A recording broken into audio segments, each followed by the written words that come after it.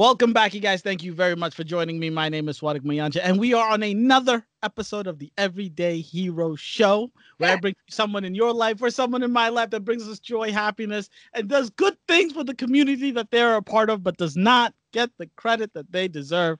Today, we've got another special guest, a good guest, a nursing guest, a guest that means a lot. So this guest, she helps the fellow nursing students out there integrate into becoming actual nurses, good nurses. Her name is Jannel. She and her duo Ashley, who is not on today, run new Novice is the new nurse. Jannel, welcome to the show. Thank you so very much. Thank you for having me. Oh, of course, of course, of course. This is indeed long overdue, but I'm very happy that it's happening. This is good things, right? So right from the get, I want to know your backstory before we start talking about what you're doing for everybody else, because we need to spread some love, and you need some of that love too. So, Jannel, please tell me where are you from, and how did you get into nursing? Yeah. So I don't have that like major, groundbreaking, earth-shattering, my life changed because of a nurse story where I became a nurse.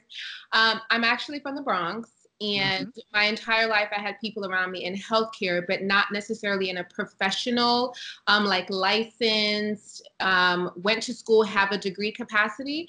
The people around me, including my mom, they were CNA, certified nursing assistants. And so in that capacity, I was exposed to healthcare. But growing up, I was always told that you're going to be either a doctor or a lawyer. And it's funny, I was just in New York talking to my grandmother about this because I'm like, I would have made a great lawyer, but you told me that lawyers lie, and so therefore I can't be a lawyer. That's the Caribbean family. And so obviously I sort of defaulted because, growing up in the Bronx, it's a lower socioeconomic neighborhood. You're not always exposed to the different options and things that you can tap into, constantly in survival mode. No one's honing in on what you're good at. No one's showing you that there's so many ways to do it because they're just doing what they can do to get through the day. So it was like doctor, lawyer. Obviously, grandma said no lawyer. So doctor was on my mind. And I started at Stony Brook University in Long Island, New York, initially as a bio major and with the intention of, following a pre-med track to eventually apply to med school. Yeah. And I remember my junior year, I was approaching my junior year, and my counselor, like you have someone that you're assigned to about like what your major is. And she said to me, what is your major? Like, what are you declaring? And, where do you see yourself? And I call it a quarter life crisis. No, it was. That's how I felt. I sat in my dorm room and I'm like, what am I doing? Because I really don't want to be a doctor. I'm not passionate about that. I don't want to go through all this schooling.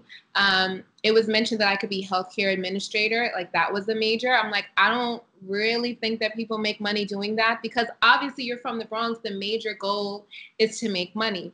And so my mom mentioned to me nursing, and I thought about it. I looked into it, and I'm like, I could survive that. Yeah, sure. Of course you can. Let's see. Let's do it. Let's jump on in. So I applied to a school. I called a school back home. So I had to leave the school that I was in, Stony Brook University, and I had to transfer to another school in Westchester County, the College of Rochelle, which is actually now closing.